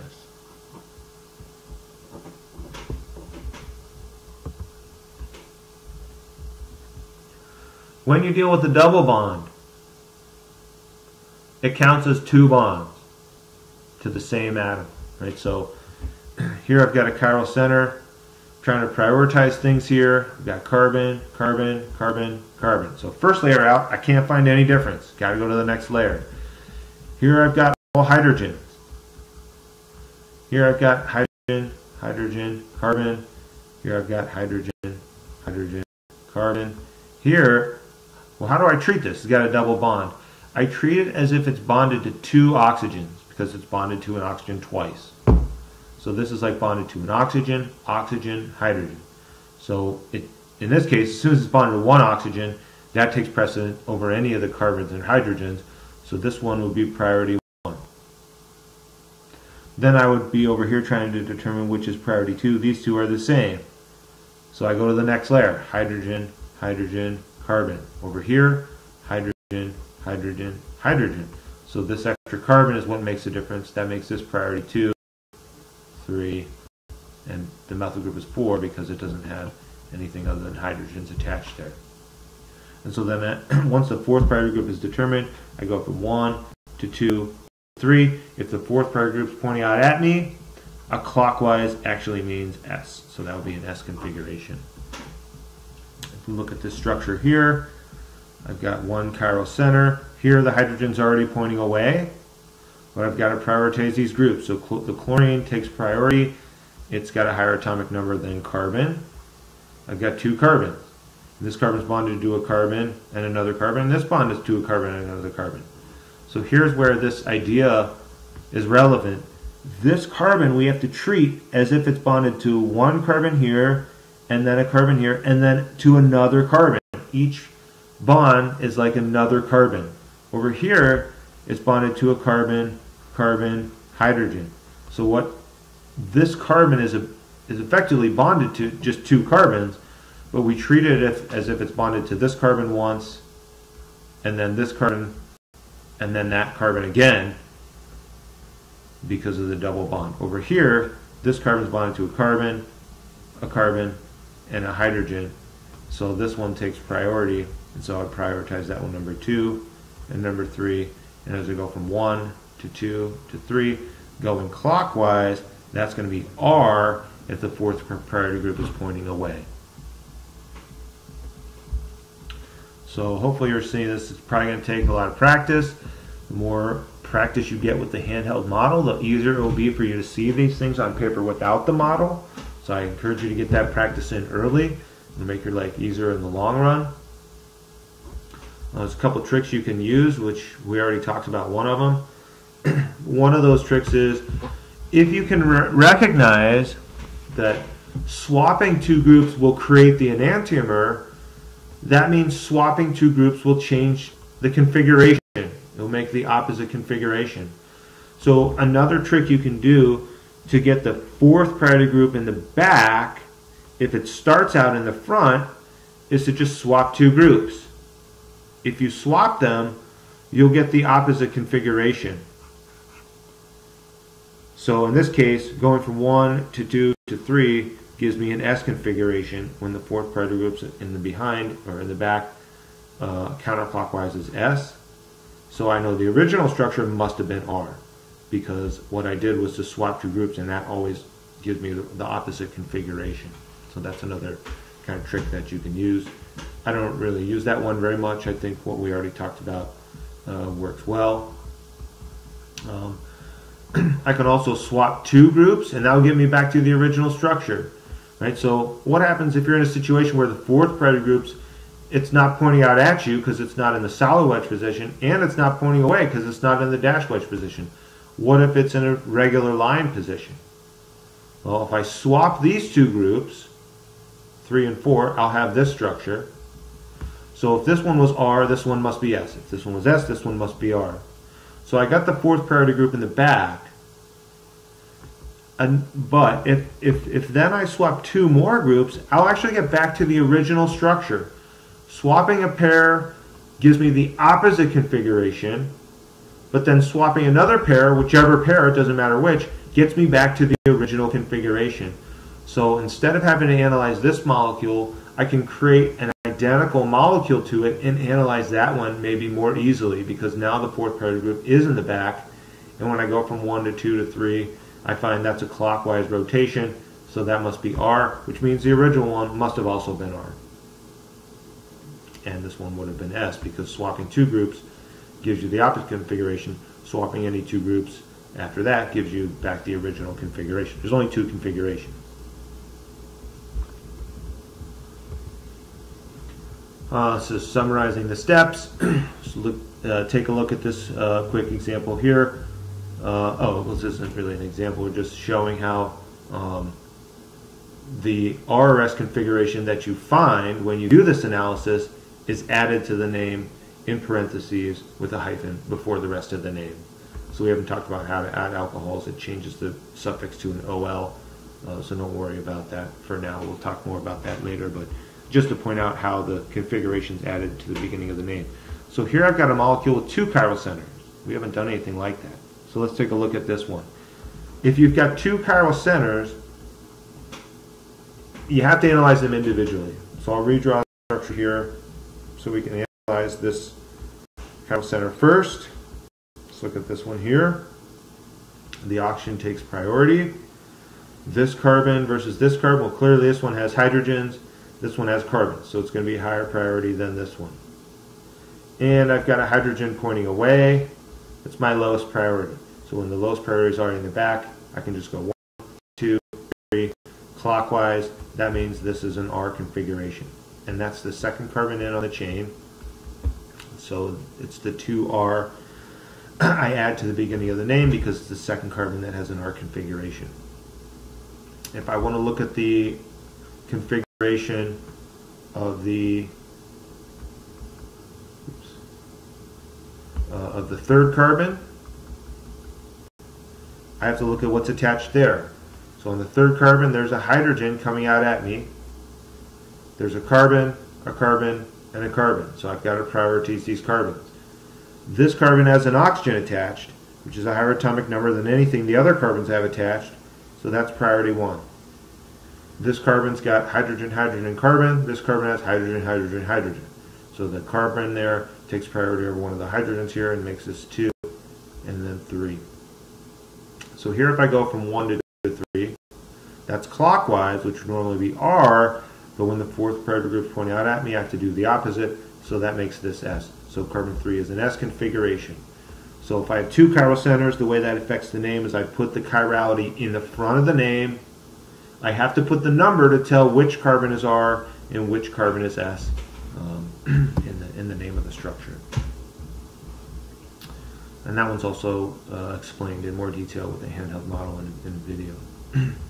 So here's the last quiz question of the day. In this structure, I've got two chiral centers.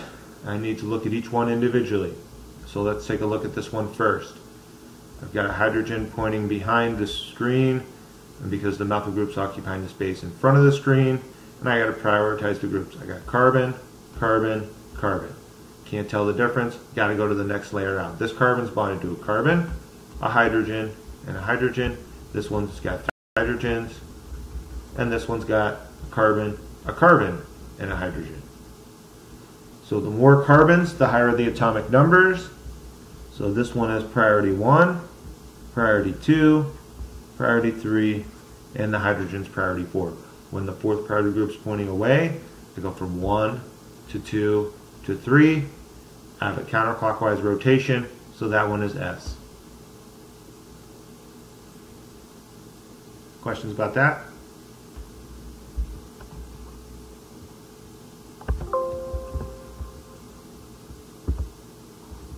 Looking at the other carbon, analyzing it separately, this chiral center here. Here there's a hydrogen pointing out at me, because there's a methyl group pointing behind. So again, I got to prioritize. This carbon only has one hydrogen and two carbons attached. This carbon has two hydrogens and one carbon, and this one has three hydrogens. So again, hydrogen versus carbon, the atomic number difference makes the priority difference. So more carbons. This stuff over here is not even relevant. It doesn't even affect the RS configuration because I already found a difference at the inner layers. I don't worry about the total number of carbons in the group or how much branching there is. I only look one layer at a time until I find a difference. So here I've got 2 carbons and a hydrogen. That takes precedence over 1 carbon and 2 hydrogens, which is a higher priority than 3 hydrogens. And so here if I go from 1 to 2 to 3, I have a clockwise rotation, but when the 4th priority group is pointing out at me, I have an S configuration.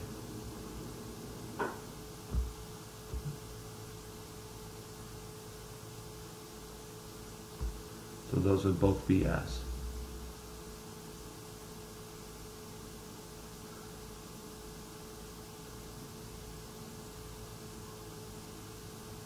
Any questions about that?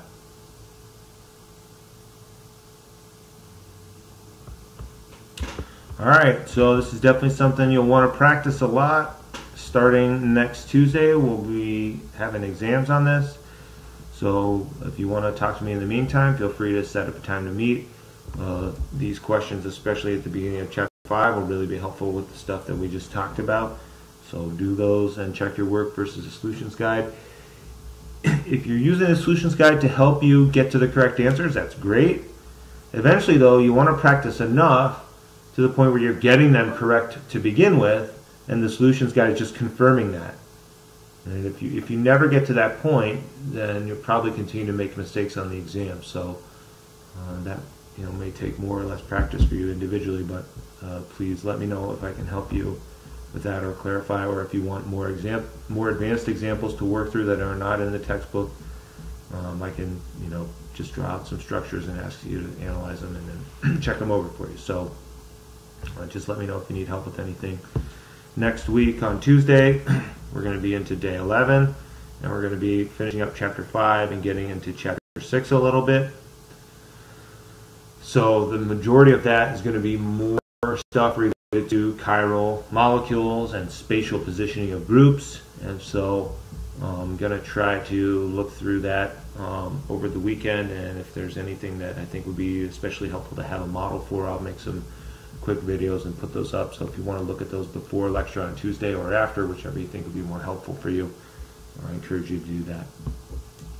Any questions about anything from today? I have a question about the last quiz question we just went over. Yes. I got an R for the second one you just did, for my chiral center. Yeah, as I was talking about it just now, I seem to recall looking at some people's answers and marking them as correct, even though some got an R and an S. I'm wondering if the question that I put into the master quiz document may have been different from that one. Are the wedges and dashes the same in those questions? Let's see, which...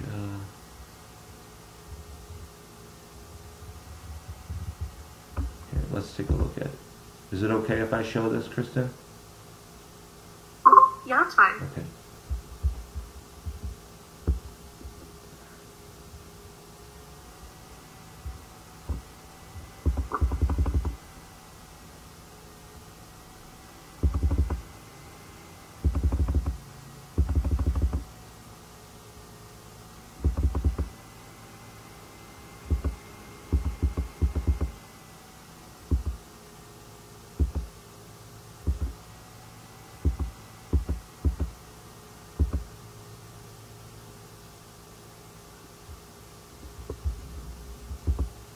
Yeah, there's a difference there. That's weird.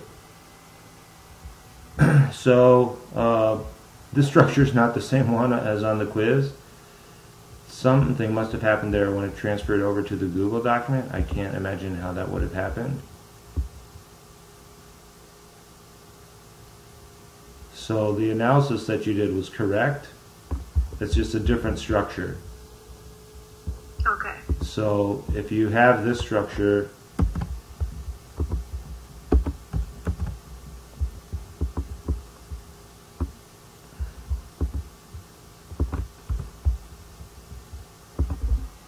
and you do the analysis on the actual quiz question, I don't know how it got different there.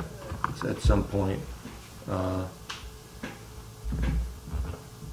this particular carbon has the opposite configuration than this one because the solid versus the dash wedge makes the opposite configuration. So in this particular, for this carbon in the actual question that was in the Google document, which I'm not sure why this one was different, apologize for that. Looking at the priorities, I'd still prioritize them the same way. But here, the hydrogen's pointing away. So when I go from 1, 2, 3 in a clockwise rotation, that I get an R versus the S that we would have gotten there.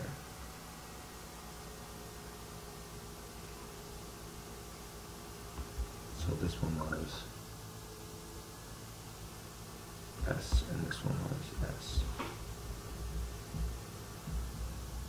Okay, thank you. That just threw me off for a second because I wasn't sure. Yeah, it was throwing me off as I was going through it because I remembered seeing answers that I marked correct where one of the centers was R and the other was S. And for this structure I was getting them both S, but it also seemed correct. So, yeah, obviously if you swap two groups, which we've swapped the methyl and the hydrogen from this structure to get this one, if you swap two, you always get the opposite configuration. So it would definitely make sense that this one would be R and that this one would be S. Sorry about that confusion. Any other questions?